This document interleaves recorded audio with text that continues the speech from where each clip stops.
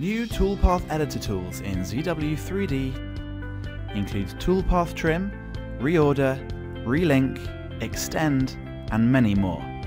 Take an example. Here is a runner. A few toolpaths are cut into this area, but for a better machining effect, these cuts are not wanted. We can use the trim function to remove them. Using polygon select to define the trim area, middle click to trim the toolpath.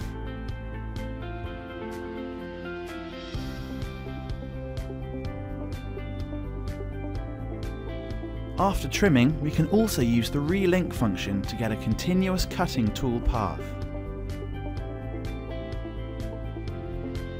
Set suitable link parameters.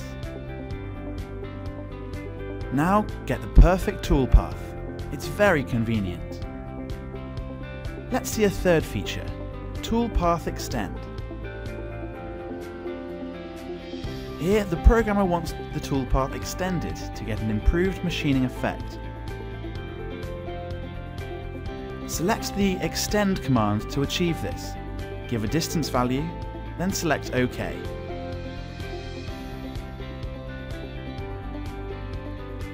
Let's go to the next section to see toolpath reorder. Firstly, use Solid Verify to check the sequence of the toolpath. You can see that the cutting sequence is from right to left. According to machining process, we need to adjust the order from both sides to the middle step by step.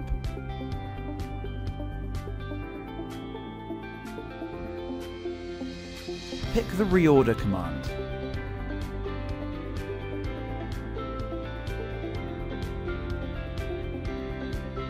Select a toolpath and send it to the bottom one by one. This ensures machining balance throughout the process.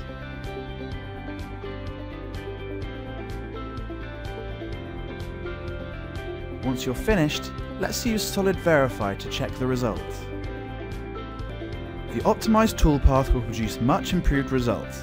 With Toolpath Editor, we can quickly get better toolpaths without adjusting the complex parameters, drastically saving recalculation time.